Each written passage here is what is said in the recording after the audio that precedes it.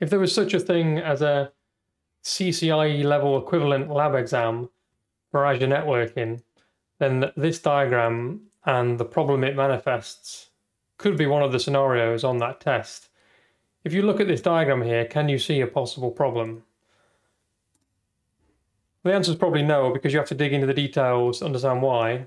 So let's do that now, because it's kind of interesting and it highlights the value of route maps, which is a feature in public preview for vWAN. If you have this problem, then you can be aware of the fix. We'll also talk through some of the other fixes and workarounds to the problem. Let's first of all explain the problem. So we've got a virtual WAN here in blue with 3 hubs. So global virtual WAN, these hubs here in Europe. This is kind of a satellite hub, different area of the world, let's say US, for example. Let's say the customer's migrating to this. And then over here on the left-hand side in red, we've got a legacy environment for the customer based on regular hub-spoke environment, which they're migrating away from, with a regular existing virtual network gateway, express route gateway there. And they have express route circuits, just draw them as one blob here at the moment. And they have on-prem down there. And as that's common pattern we see, for a period of time when you've got spokes over here and spokes over here, we leverage the express route hairpin to facilitate the transport between the 2 environments.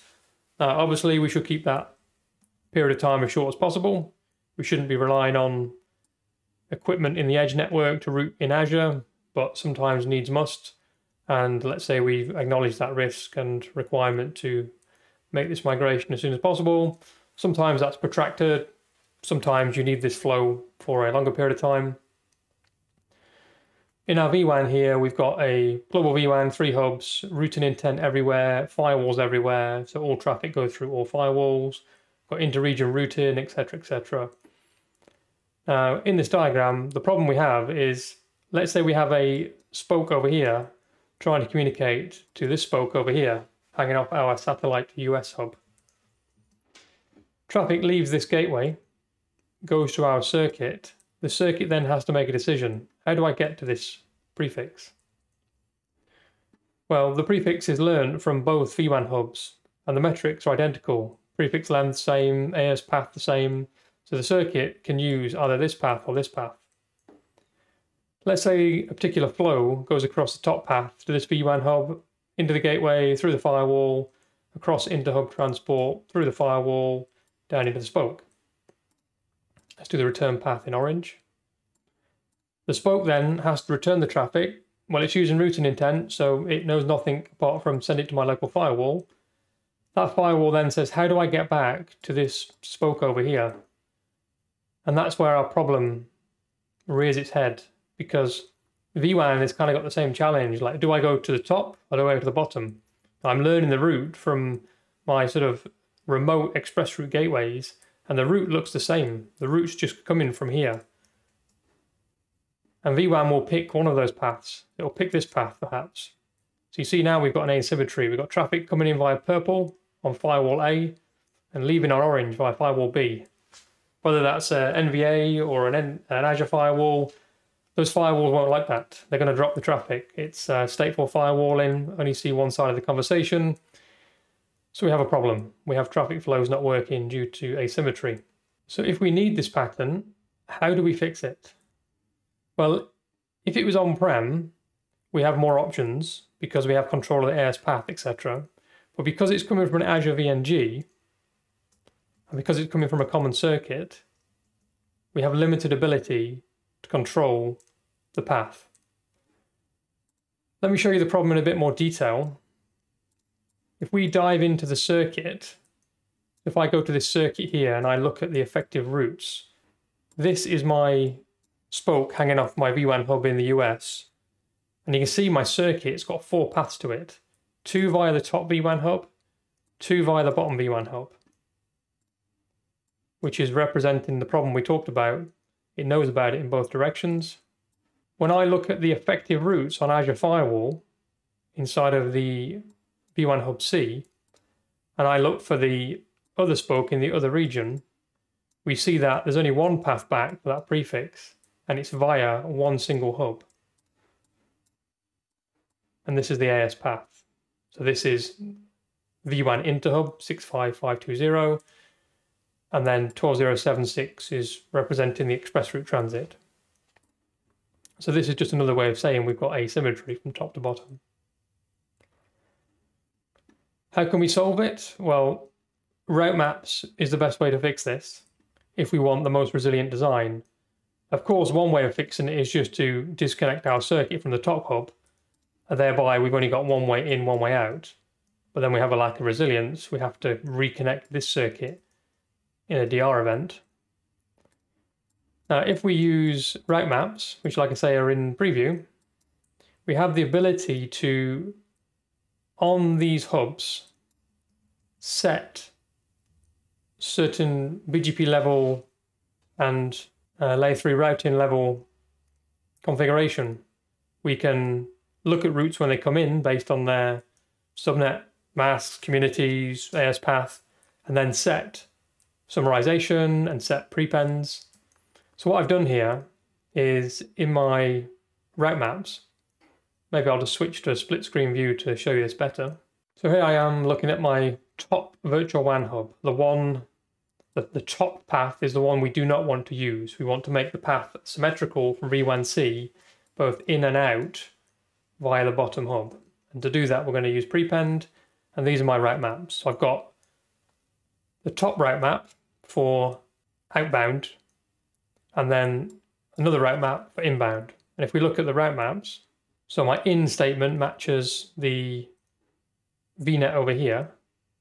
So when the route matches this, prepend additional values, additional AS paths, when the route propagates into VWAN. So that's the purple path here. So when this route comes in this way, add a +3 prepend when the route leaks across VWAN interhub and into other parts of VWAN, which will mean the bottom path is preferred. And then my other route map, the outbound route map, is taking this route, which is my prefix associated with the green one over there. It's saying whenever this leaves VWAN, prepend. And I've got that associated, both of those route maps associated to my express route connection here. And when I've done that, you can see it's had an impact on our circuit level routing information. You can see I've now got still 4 routes, but 2 of those have got a longer AS path. And those are the 2 that are coming from these next hops, which are my top hub.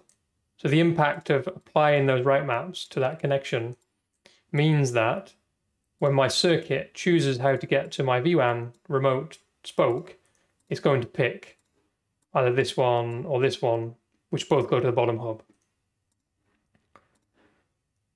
Similarly, when I look over here at my Azure Firewall config, at the effective routes, I know that the top path will not be used because the bottom path is preferred due to a shorter AS path. Now it's a bit different when you look in the effective routes for a Azure Firewall in VWAN, because you're seeing effectively the effective routes which are taking place. You're not seeing the entire BGP routing table like you are with the express route circuit there. So we only see the one effective route saying it always goes to the bottom hub. But just to show that the AS path does propagate across interhub, I flip the prepend, and you can see that you can indeed influence and add your own prepends. I did +1 in this case. And this diagram is just, again, talking through what we said. The overall logic when we apply this config is we always end up sending our traffic to V1B when it goes this way, and V1C always returns the traffic this way. Could there be other ways of fixing this? Yes, but I would say once route maps are GA, then route maps will be the preferred solution. As we said, you could just disconnect this circuit. You could do complex solutions where you SNAT on the firewalls in both directions, but of course that's going to impact how on-prem sees your traffic. And again, just to reiterate, the longer term goal here is to get any spokes here that are attached to the old world, get them attached to the new world, and the problem goes away. There are some other solutions you could look at here, which would be V1C could be directly connected to your express route circuit. So you can have an express route gateway here, and then you have no problem with traffic coming in here and here, because traffic always comes in here and always goes out here due to the local route being preferred. But in our case, if this is in the US and this is in Europe, you would need to upgrade that circuit to premium, and that's obviously got a cost implication. Anyway, that was just a quick informal tech video showing how route maps will help you with some scenarios in Azure. Route maps, of course, will be useful for on-prem routing and other scenarios in the future. But thanks for watching, and I'll catch you soon.